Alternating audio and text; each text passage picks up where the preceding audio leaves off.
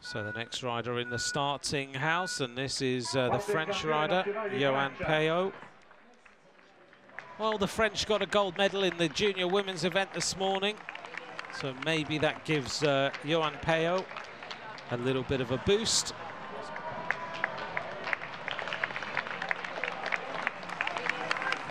This is Campbell Flakemore.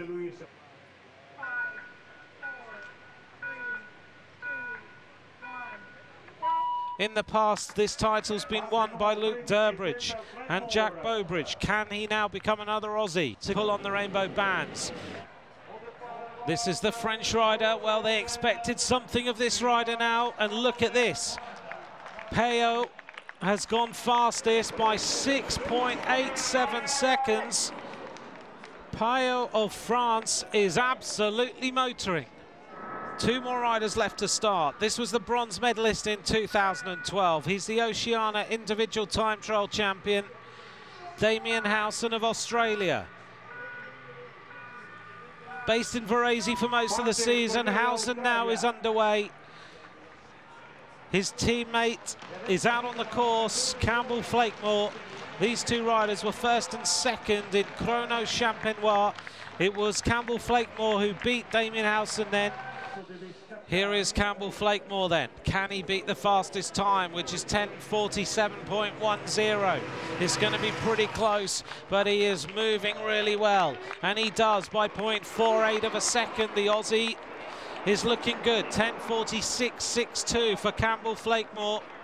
As we see the arrival of the Swedish rider, Marcus Faglund Carlson in the blue and yellow there, heading towards the intermediate time split. But behind him is the Frenchman. Look at the time of Yoann Paillot. This rider is absolutely blitzing it. He rides for La Marseille. He's the under-23 European time trial champion in 2011, and he is absolutely kicking the pedals over. Yoann Paillot goes fastest by 34.32 seconds. The Frenchman is on the ride of his life. Lasse Hansen now. Off the start ramp, he wears number 1. He's the Olympic Omnium champion. I commentated on him in the Velodrome last year. He's a very, very good bike rider. Lasse Hansen, underway. Right, this is going to tell us the story. This is Howson. The time to beat is 10:46.62.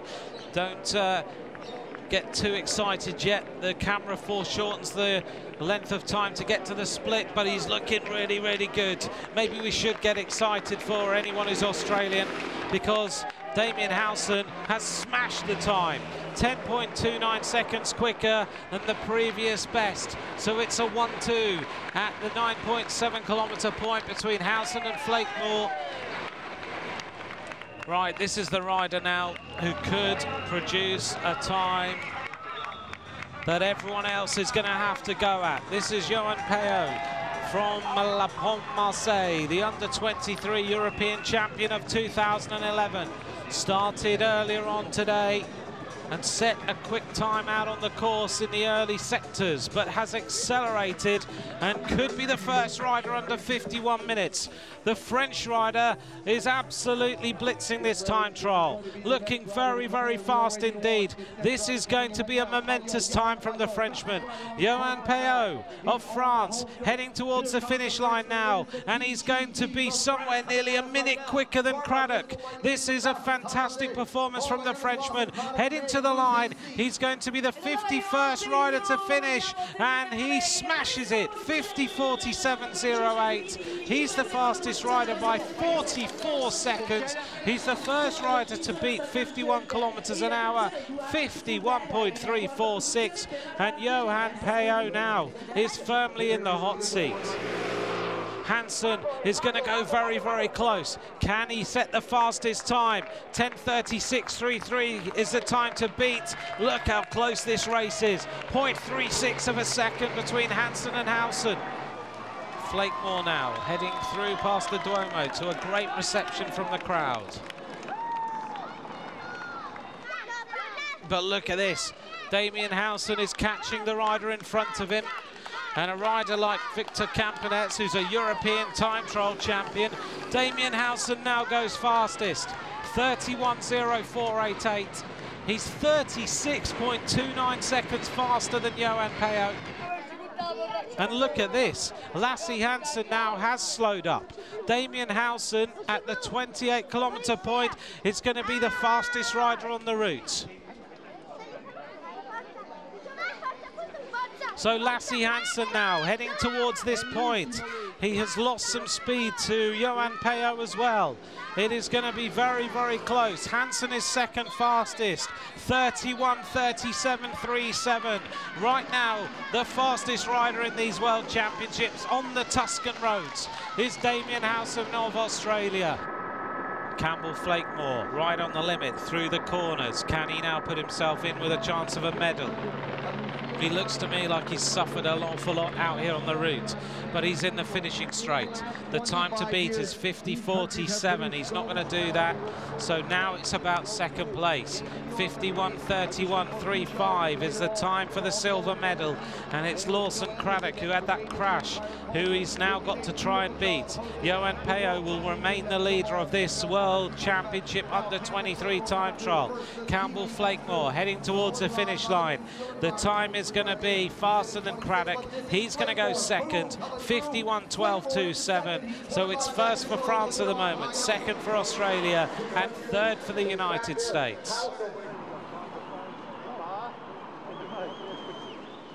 Lasse Hansen, he'll be better in the technical section. He's a little bit smaller in terms of his stature on the road, so he can whoosh through the corners. He goes right on the barrier line through that left-hander.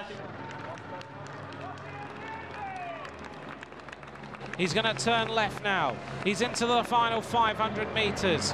Damien Howson sprinting all the way to the line. The time to beat, 50 minutes, 47.08.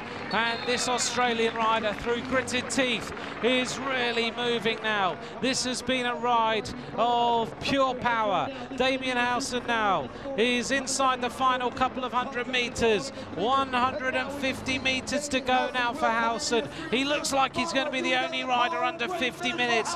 50 minutes, 47.08, the time to beat. And Howson has put that completely out of sight.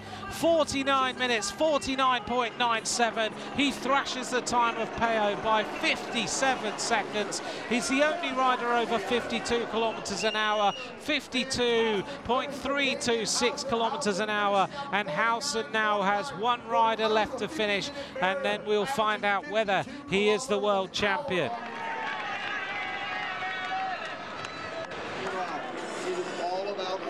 Howson leads, Paillot in second for France. Flakemore is in the bronze medal position. Can he hold on to it? The fourth place is Lawson Craddock, the man who crashed from the United States. Stefan Kung is fifth, and Ryan Mullen of Ireland is in sixth place. Lasse Hansen, his head is all over the place. The tongue is out. He's pedaling a massive gear. He's outside the time of Damien Howson. The world title goes to Australia. Lasse Hansen now is just trying to hold on to a medal. Is he going to do it? He can't finish fourth again, surely. So now he's got to try and beat the time of Yoann Paillot. The world title goes to Australia. It remains to be seen whether they're going to get gold and bronze. Lasse Hansen now sprinting towards the line. He hasn't got far to go.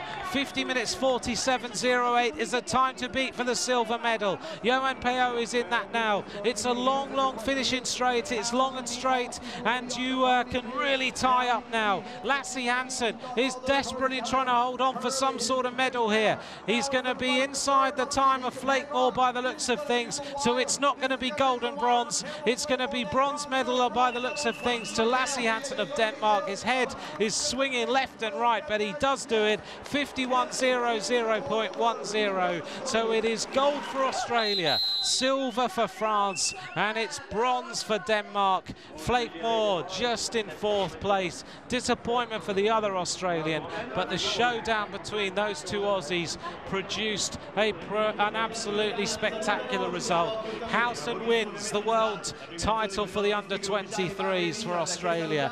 Paillot is second for France, and Hansen is in third place. Davvero appuntamento domattina anche da Radio Toscana. Thank you, Richard.